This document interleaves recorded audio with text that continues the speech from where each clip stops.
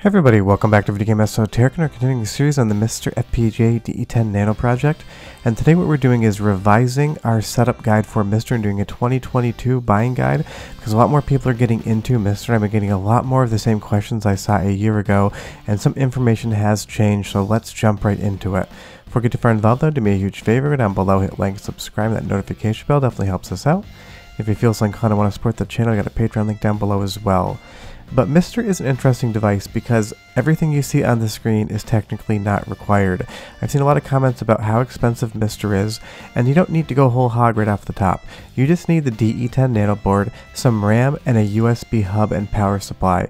Sure, you can go with the full stack, and that's probably the best way to start.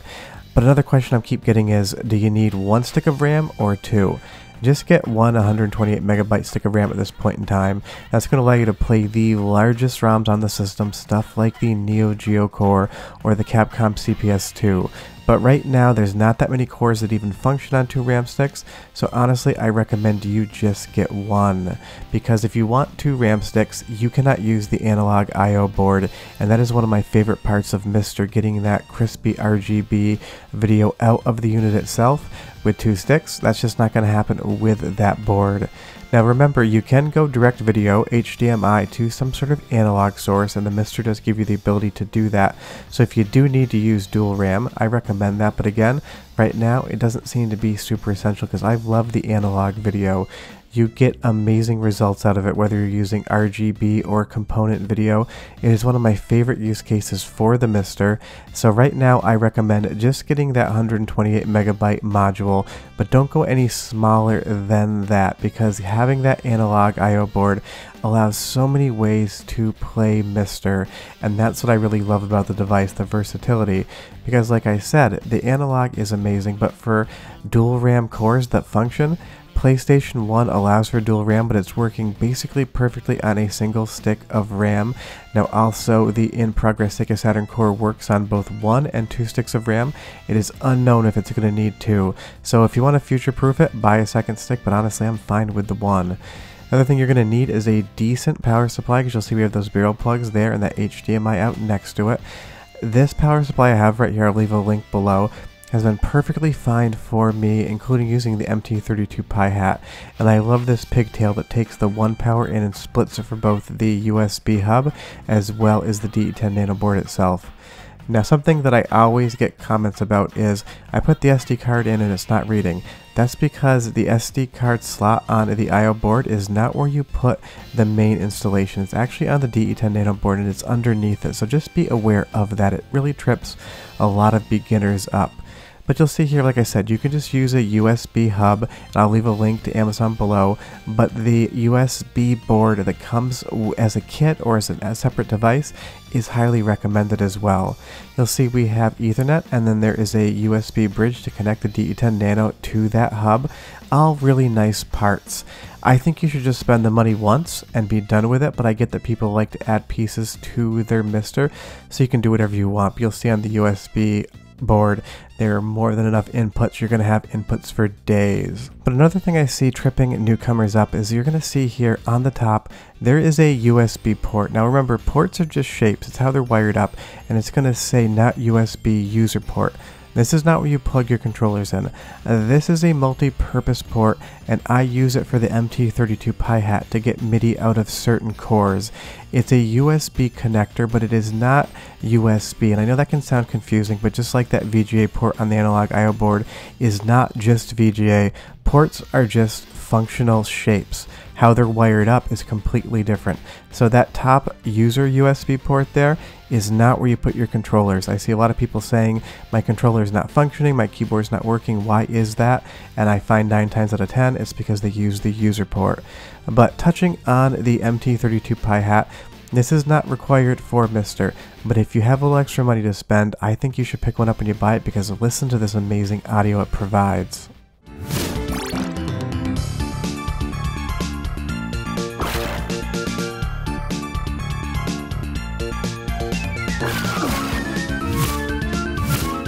I think it's worth it, but everybody gets to make their own decisions.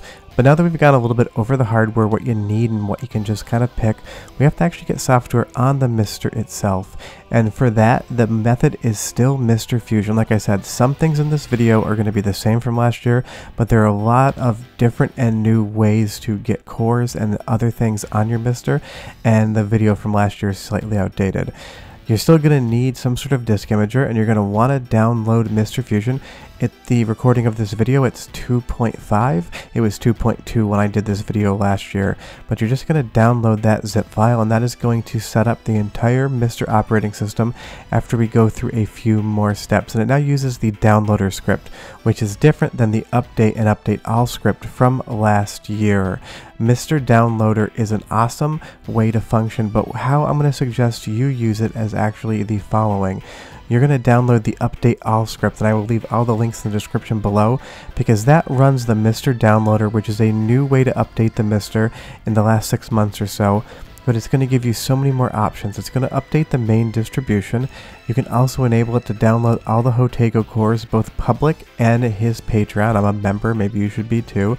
You can get some unofficial cores that are pretty much stable but not official yet. You can also do some other cores that are available for the Blister. It's a different control setup that I'm not going to be talking about here. You can get some patched arcade games and other things. I highly recommend using Update All because the BIOS getter is hugely important. It's going to bring all your BIOS files you need over. It's also going to pull all of the ROMs for the arcade cores, and most importantly, because there's a ton of arcade cores, it's going to organize all of your games into folders so that it's intelligently set up. I will show you more about that in a bit. Download that zip file and we'll come back to it shortly. But now that you have MiSTer Fusion and Update all we need to do is take whatever microSD card you want to use, and we need to format it. I use Windows, so I use Win32 Disk Imager, and I just want to tell you something right now. Once you unpack the image for MiSTer Fusion, we're going to format an SD card that we put into the machine with that image. But these programs will let you image whatever drive you pick, so make sure you check your drive letters. Once you put that micro USB card in, make sure you're actually formatting the right one, because it is hyper important. You really don't want to screw it up. But all we'll do is go ahead and we'll check that drive letter just to make sure the size of the card you put in is correct and that there's nothing on that card.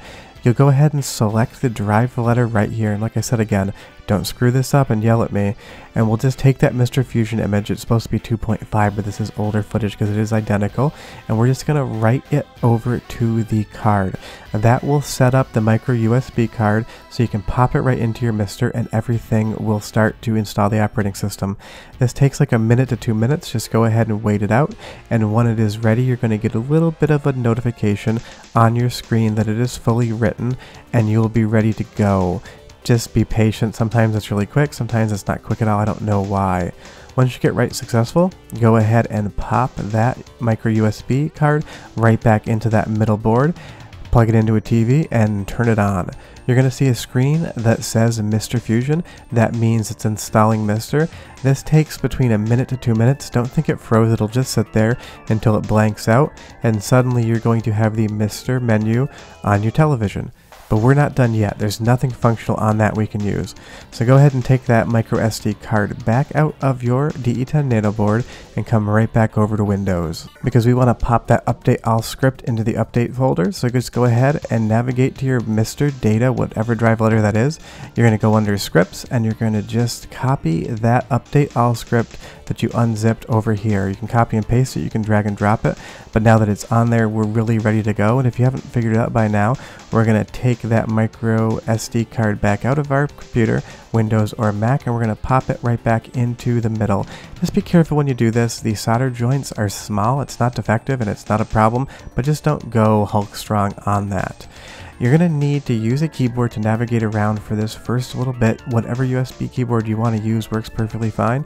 And we're just going to define the joystick buttons first. That way you can use a controller, because a keyboard, unless you're using some of the PC cores, kind of becomes non-essential. Keep it near your MiSTer, but otherwise you don't need to do much with it. And just follow the on-screen prompts until you are done defining the keys.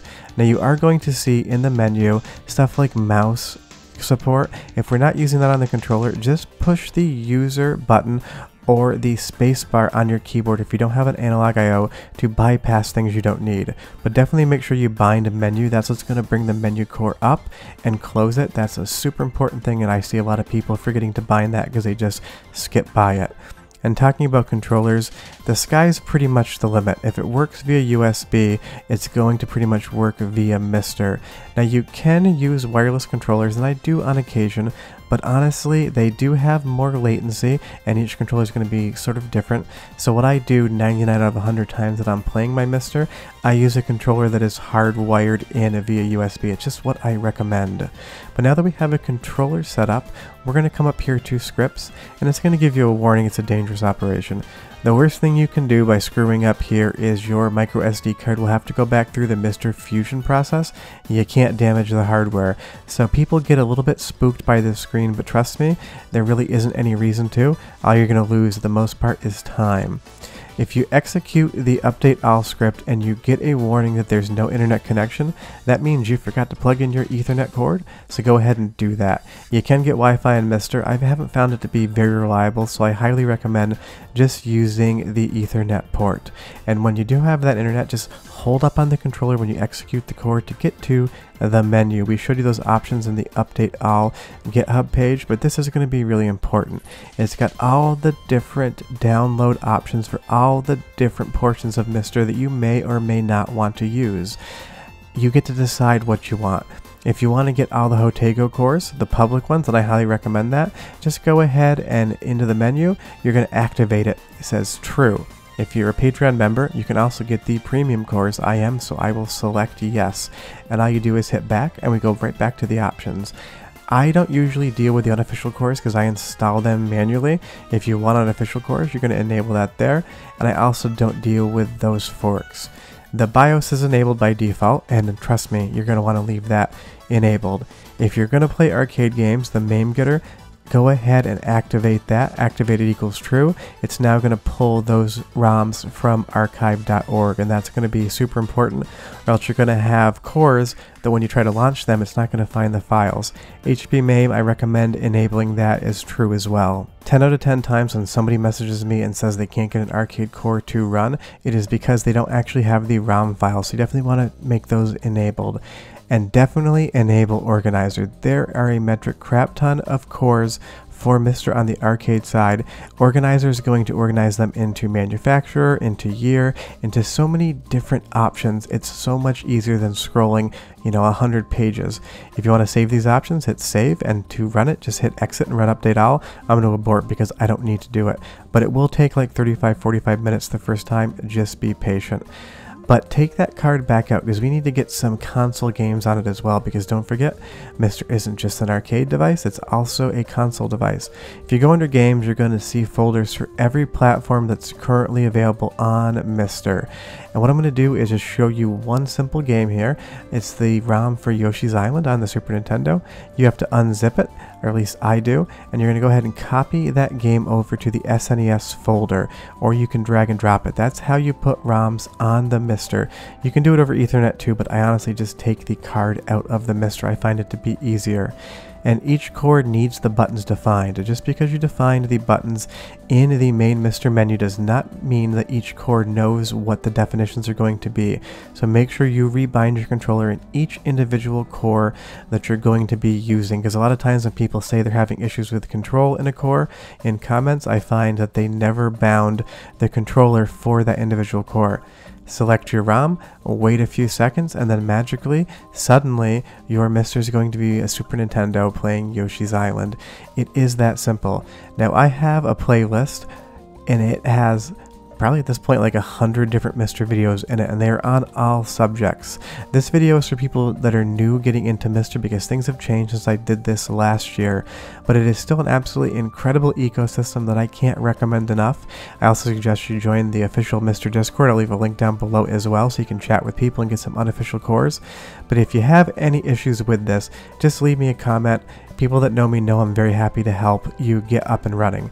Sure that I'll have another video on MiSTer next week and videos throughout the week as well, but hit like and subscribe, and we'll see you guys next time. Bye bye.